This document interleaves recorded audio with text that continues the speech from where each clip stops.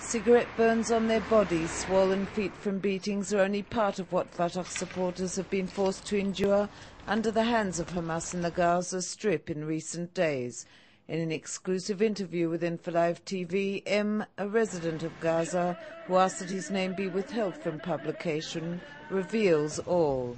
People, he says, live in fear and pray that Israel will bomb the area. صحيح غزة آخر الفترة هاي خلال الأسبوع الماضي شهدت اعتقالات كبيرة في قطاع غزة، فبعدها حماس باشرت حملة اعتقالات واسعة في صفوف حركة فتح.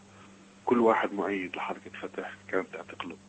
وصل مجموع الاعتقالات حوالي 600 شخص، زائد غير الاعتقالات تسكير مؤسسات التابعة لحركة فتح، المؤسسات الخدماتية، المؤسسات اللي بتقدم خدمات للناس. حماس والكل الناس تعرف هالحكي انه حماس ماخذ قرار تنهي شيء اسمه فتح في قطاع غزة، بدها تحكم سيطرتها على البلد، هي الوحيدة تكون بالبلد، بس حماس وبس.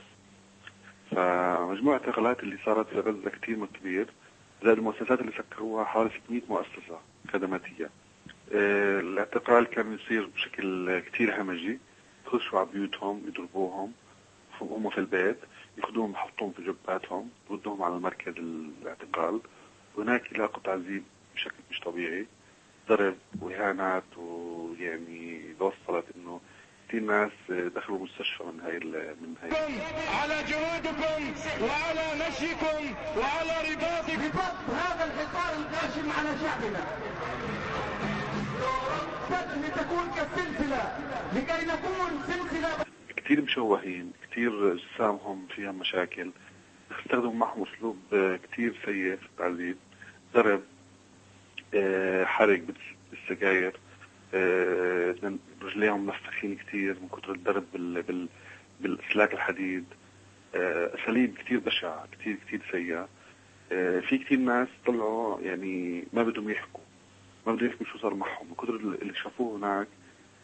خلص يعني صار معهم شك في عقولهم، انه مش قادرين يحكوا، مش قادرين يعبروا شو اللي صار معهم.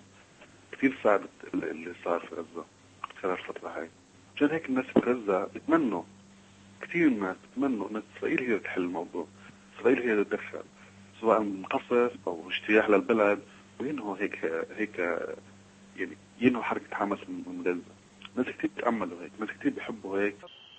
Hamas seeks to take control of the Gaza Strip and turn it into a mini Iran, a place where weapons and fanaticism dictate the way of life, a place where people will be forced to live under Hamas laws and rules. It's only a matter of time before the Gaza Strip turns into a fanatical powder keg.